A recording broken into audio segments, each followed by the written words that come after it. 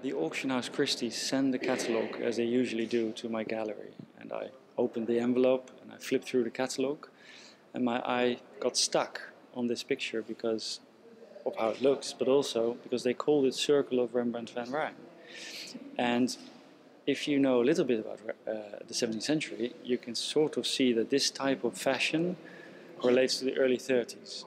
So at that time, Rembrandt just came from Leiden, and he didn't have a circle. So I thought, what they write down doesn't make sense, and the picture looks too good. So it's that sort of blink, in the blink of an eye feeling, that I felt this is better than what they think.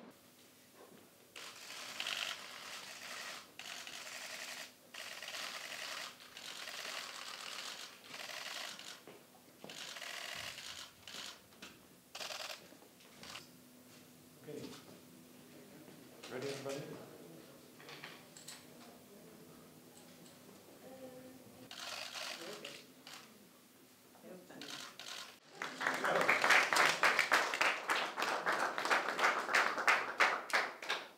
So Rembrandt, when he paints a portrait, he has two goals. One is to actually depict a sitter, and it should be as realistic as possible.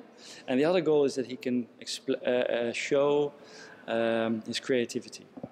And when you paint a face, you really have to follow nature. So you can use a certain pose, you can make it slightly interesting, but the real interest lies in the fabric, because you can make it elaborate or elegant or quirky or particular. And Rembrandt tries to find, especially in these ruffs, he tries to find the position with little angles, with little curves. And there's one fantastic flap of lace, and there's one curved edge, and it's so fantastic. It's such a depiction of space that you really want to put your finger under it. And the ability to get there, to that end result, in my view and in many other experts' view, only Rembrandt ever reached that level.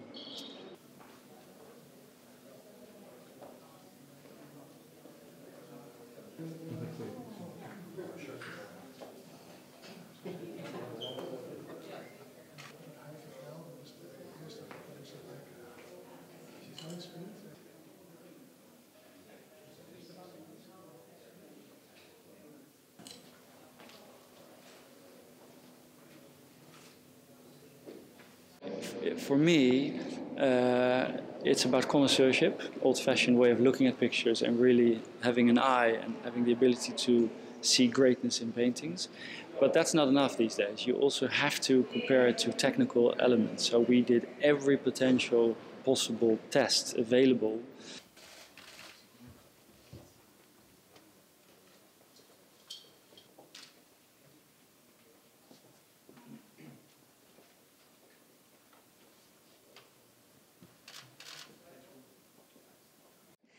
It's a very exciting day. We're thrilled to have this beautiful painting here, because it's once in a lifetime actually that a new piece of art has been found, and now we can share it here with the Dutch public. That feels good as a museum director, because that's what you're doing all day, to share art with a public.